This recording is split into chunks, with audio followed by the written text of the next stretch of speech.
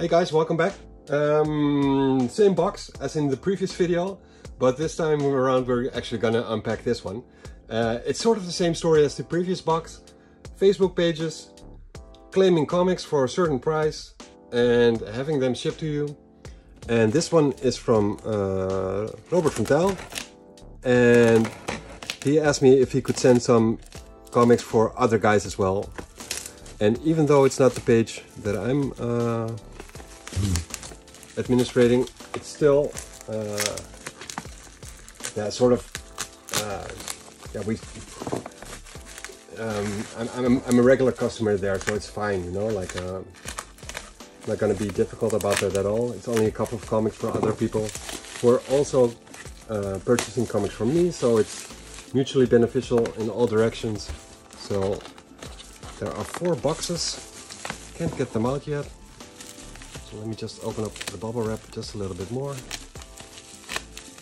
without actually bumping the camera. Will I be able to pull it out? Or yeah, there we go.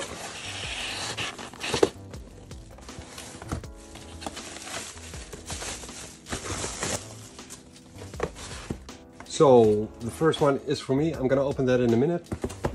We got a couple of issues for Simon Stevens, another Belgian member of the Facebook page. Once again, householder Marinus Reiniga, who also has a YouTube channel, Dark Side is Comics. He does unboxings as well and does reviews for certain comics which he likes or doesn't like. Gives his opinion on it, on the story, on the art. Highly recommend it, go check it out.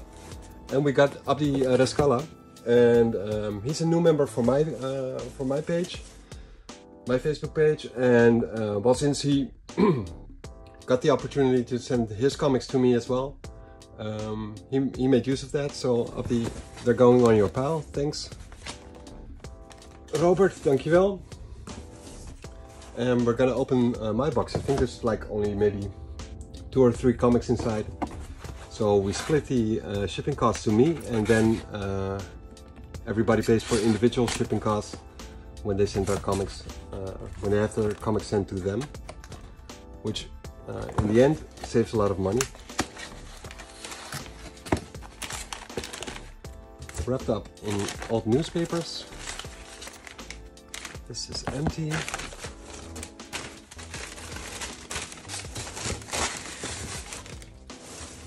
So put this to the side and let's see which comics these are. Marvel's Greatest Comics. I have no idea why I bought this one, but I saw it and I thought, well, since I'm buying these 2 comics, I might as well get that one as well. I think it was like a couple of euros, so it's an oldie with the thing. I think it's a reprint of a earlier Fantastic Four issue, but I'm just gonna open it up to check that out. I think it might be Jack Kirby's art. Seems like it. Interior pages will let me know for sure. It was printed in 1977, which was a very, very good year. Yeah, Stanley Jack Kirby, and originally presented in Fantastic Four issue number, what does it say, 91, which is of course very old. So yeah, chances are it's not very likely for me to get that issue, so might as well get a reprint. And that's this one. And then quite recently I started buying Batman comics and also the Robin Limited series, and this was the 3rd print. So I already had the 1st and 2nd print, so I just went for the 3rd print as well. Figured I might as well just buy it since it was pretty cheap, so yeah. And then we have a Captain America issue, what is it? Let me just see if I can figure it out. Issue 444 of the 1st volume. Looks pretty dramatic. Yeah, so that's a nice addition to my collection as well. That's it for this box. I'm gonna get another box real quick and do that in the same video as this one. So yeah, it's gonna be this box.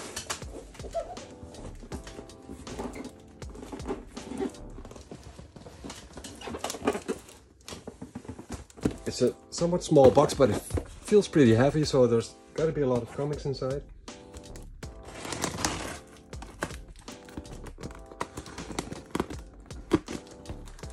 gonna be careful so I don't actually cut in the comics on top. I'm not sure how it's packed inside, so it's rather be a little bit careful. There we go. Oh, okay, well, I could have just stabbed it, wouldn't be a problem. We got some airbags inside. And then we have a shitload of comics in here. Let me just see how I'm gonna take this out. It's not tightly packed inside the bubble wrap, so I'm kind of not sure how to get this out without dropping stuff. Okay, let me just open it like this and then take some out. Yeah, that's probably the way I should do it. Take some out. And these ones, oh, sorry. And then the last pile.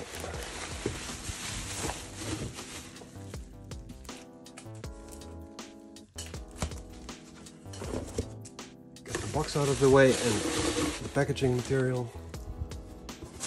There we go. Let me just see if they're somewhat in the right order, because there are a couple of runs in here. 24.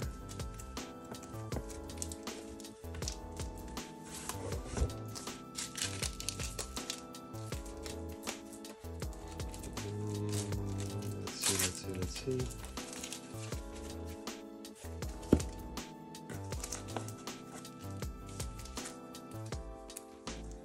1 second, guys, sorry about this. Let me just sort of put them in the right order, and then I'm gonna show them to you guys. I think this might be it. So at least they're somewhat in order.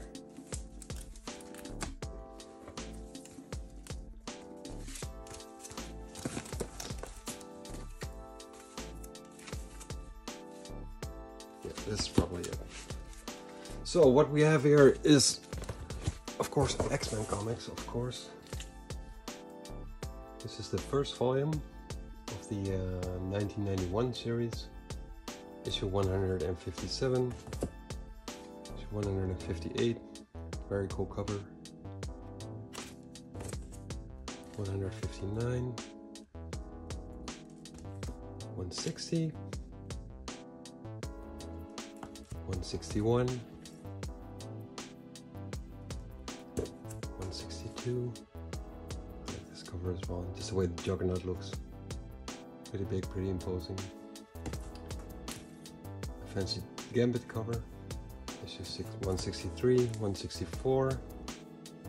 All covers are done by Salvador La Roca, who became the steady artist for this series. 167, looks really good. And then we skip a couple of issues, and then we go to 174, 177, so they're not consecutive numberings. 178, 179, 180, 181. The weirdest character ever called Dupe. 182 and 183. And that's it for this volume.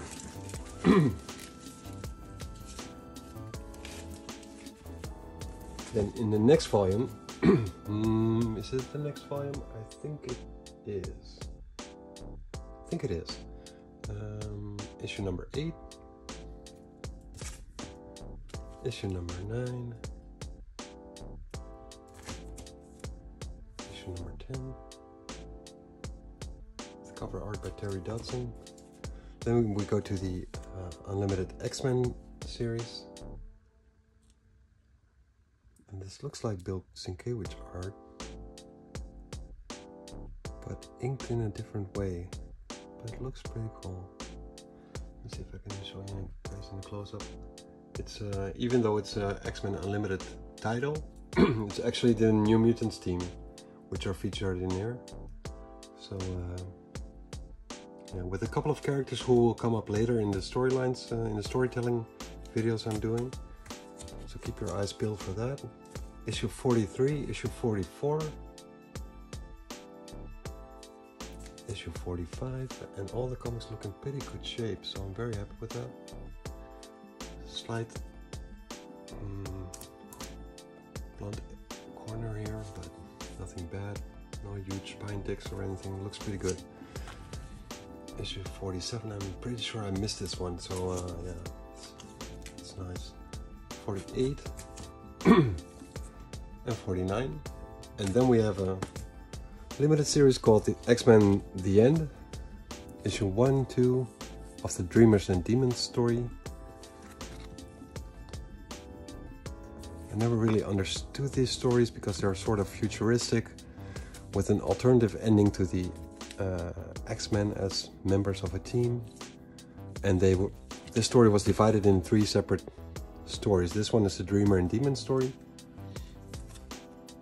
but yeah, I wasn't really fond of this story when I read it.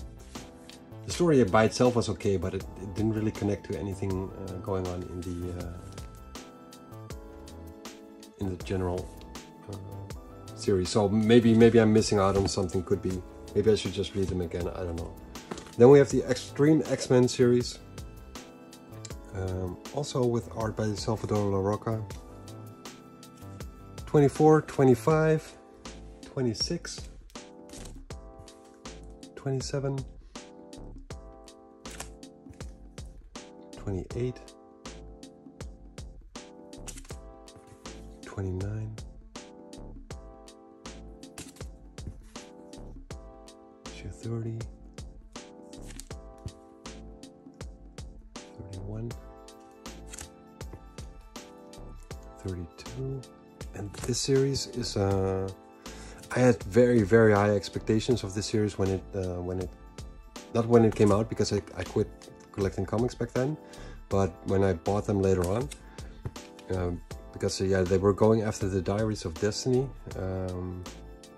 At least that was the whole idea behind it, but it sort of fell off from that storyline and went into its own, and I don't know. I had really high expectations with Chris Claremont coming back on writing the X-Men, but somehow it just didn't connect with me. I'm not sure.